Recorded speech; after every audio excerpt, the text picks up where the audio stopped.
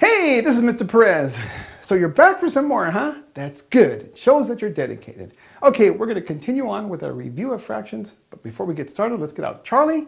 He better be ready to go. Hey, Charlie, you ready to go? Yes, you better be. All right, Charlie, let's get to work. Right there, review of fractions. We're going to do addition and subtraction. Now, don't forget, whenever you add or subtract fractions, the denominators must be the same, okay? So here we go, add or subtract. Write the answers in lowest terms, which means reduce. Let's begin with a review problem, 5 plus 8 subtract 3. Remember, order of operations says we have to work left to right. So 5 plus 8 is 13, subtract 3 is what, Charlie? 10. 10, all right. Now, here we have fractions with the same denominator, so it's basically the same problem, it's just that these are sevenths. So Charlie, what's 5 sevenths plus 8 sevenths subtract 3 sevenths? 10 sevenths. That's right, it's 10 sevenths. It's like saying 5 apples plus 8 apples, take away 3 of your apples, gives you how many apples, Charlie? 10 apples. 10 apples, of course, okay. So how do we show our work? Notice we take our numerators and write 5 plus 8 subtract 3, but these are sevenths. And so our answer is 10 sevenths, right? What if the denominators are different? Don't worry, Charlie, I'm getting there. What? All right, so, well, what if the denominators are different? Well, here it is, Charlie, right there, Your Majesty. What? Anyway, let's get to work here. Now, notice our denominators are different. We have a 2, a 4, and a 3. Now, what do we have to do, Charlie? Find the LCD. Find the LCD. Okay, the LCD is the lowest common denominator, so we can think of it as the lowest or smallest number that all your denominators divide evenly into. So, Charlie, what's the smallest number that a 2, a 4, and a 3 divide evenly into? 12. It's a 12, right? Okay, smallest positive numbers. All right.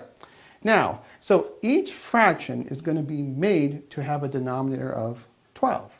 And so it's the denominators that are going to guide us through this problem. Watch. Okay, here's the 5 halves, Charlie. Now, what do I multiply that 2 by to get the 12? 6. 6, that's right. So notice, you're not multiplying the fraction by 6, you're multiplying the fraction by 6 over 6, which is equal to 1. Remember, anything times 1 is itself, so we're not changing the fraction. Remember, 5 halves times 6 over 6 will be 30 twelfths. And if you reduce 30 twelfths, of course, you're going to get 5 halves. So it's still the same fraction, it just has a different denominator. All right, Charlie, now, let's go to the 3/4. Look at the denominator. 4 times what gives us 12? 3. That's right. So notice the top and the bottom by 3. We're not multiplying 3/4 by 3. We're multiplying 3/4 by 3 over 3, right? Be sure you make that clear if you're explaining this to someone, because remember, you're multiplying each fraction by a 1, but the 1 is being written in different forms. 5 halves was multiplied by 6 over 6. 3/4 will be multiplied by 3 over 3. Now, bring us home, Charlie. Look at that denominator, the last one. 3 times what is 12? 4. That's right. And so 8/3 is being multiplied by 4 over 4, which is 1. Okay. Now, this is multiplied straight across the top, straight across the bottom. 5 halves times 6 over 6 is what, Charlie? 30 twelfths. That's right. What's 3/4 times 3 over 3? 9 twelfths. Very good. And what's 8/3 times 4 over 4? 32 twelfths. 32 twelfths. Very nice. Now, let's do our arithmetic. Take our numerators. 30 plus 9 subtract 32. These are twelfths. And 30 plus 9 is 39. Subtract 32 is 7, so it is 7 twelfths. Whew, that was a tough one, right? All right, Charlie. Let's go to our next one here. Add. Write the answer in lowest terms. So now we're going to do mixed numbers. Now, don't get scared. Now, some of you might want to say, I like to change my mixed numbers into improper fractions first. You can do it that way, or you can just leave them as mixed numbers. And that's the way we're going to approach this first. We'll do it both ways. Watch. Now, we have 3 1/5 plus 2 2/5. Now, remember, 3 1/5 means 3 plus 1/5, as 2 2/5 means 2 plus 2/5. So what we generally do is, because we're adding, we'll add the whole numbers, and we're going to add this to the sum of the fractional parts, because mixed numbers are sums of whole numbers and the fractional parts. Well, if you're doing an addition problem, you add the whole numbers and you add the fractions. If you were doing a subtraction problem, you would do a subtraction with the whole numbers and a subtraction with the fractions, but you still add them together. We'll get to one of those in a second. Okay, now, let's add the whole numbers. 3 plus 2 is what, Charlie? 5. And 1/5 plus 2/5 is what? 3/5. That's right, that's easy because the denominators are the same. and we have 5 3/5. Now, if we're going to change this to an improper fraction, remember our technique, Charlie, it goes like this. 5 times 5 is 25, which means 25/5 plus 3 more fifths is 28/5. So there's our answer as a mixed number and as an improper fraction. Well, suppose we started the problem by initially writing the mixed numbers as improper fractions. Well, for 3 1/5, 5 times 3 is 15, which means 15/5 plus 1/5 is 16/5. And for the 2 2/5, 5 times 2 is 10, which means 10/5 plus 2 more fifths is that 12/5. And now with the denominator the same, it's just 16 plus 12/5, which is 28/5, which is the same answer. Now, how do you change an improper fraction to a mixed number? Well, 5 goes to 28 5 times with the remainder of 3, because 5 times 5 is 25. You still have a remainder of 3, so it's 5 3/5. Okay, same answer, right? Whew. That's a tough one, right? Okay, let's do another one. Let's do some more mixed numbers. This time we're doing a subtraction. Well, our first approach will be to change the mixed numbers to improper fractions first. So let's do that first.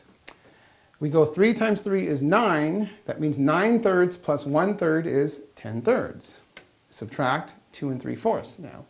4 times 2 is 8, which means 8/4 plus 3 more fourths is 11/4. And what we have is two improper fractions with different denominators. So we have to do what, Charlie? Find the LCD. That's right. And so what's the LCD? 12. 12, that's right, because 3 and 4 both divide evenly into 12. 12 is the smallest number. Okay, now, look at the denominators here, Charlie. 3 times what will give me 12? 4. That's right, so top and bottom by 4. And now look at this one here, 11/4. What do I multiply the 4 by to get the 12? 3. That's right, so don't forget top and bottom. So now, let's multiply. 10/3 times 4 over 4 is 40/12. Okay. Subtract 11/4 times 3 over 3 is 33/12, right? There we go. And so basically we have 40 subtract 33/12, which is 7/12. Very nice there, Charlie. All right, now, well, let's try doing the problem by leaving the numbers in their mixed number form. Well, some of you won't like this, but we're going to do it anyway, just so we understand how to do it, should we ever have to run into this. Okay, here we go. Now, 3 1/3 subtract 2 3/4, Charlie. Now watch. Here, we're doing a subtraction problem, so we're going to subtract the whole number parts. We're also going to subtract the fractional parts, but notice there's an addition in the middle, because mixed numbers are really sums of whole numbers and fractional parts. So when you're doing a subtraction problem, you subtract the whole numbers and you subtract the fractional parts, but you still have to add them together because that's what a whole number is. Okay, now this is a little tricky here. 3 subtract 2 is 1, plus now the 1/3 subtract 3/4, we got to find the LCD, which again is 12, right? Okay, so let's take our work up here. Now, what do I multiply 1/3? Remember, focus on the denominator. 4. What do I multiply 1/3 by to get a denominator of 12, Charlie? Remember, look at the denominator. 3 times what is 12? 4. It's 4, so we're multiplying it by 4 over 4, right? And the 3/4, we're going to multiply by 3 over 3 because the denominator is controlling us. 4 times 3 is 12. Okay, so now, 1/3 times 4 over 4 is 4/12. Subtract 3/4 times 3 over 3 is the 9/12. And 1 plus 4/12 subtract 9/12, same denominator, but 4 subtract 9 is -5. So we'll put the negative in front, -5/12. Okay, we're kind of moving very quickly through here because this is not the ideal way to do it, right? Okay, now notice we have a whole number and a fraction. So if we're going to write the whole number as a fraction with the denominator 12, it's so easy, it's confusing. How do I write the 1 as a fraction with a denominator 12, Charlie? 12 over 12. 12 over 12, which is 1. So we have 12 over 12 plus a -5/12. And remember, when you add a negative number, you subtract its opposite. So it's 12/12, subtract 5/12. And 12 subtract 5 is 7, and so it is 7/12, right? Whew. It's a tough problem when you use that approach. Anyway, that's enough for today. We'll see you all again soon.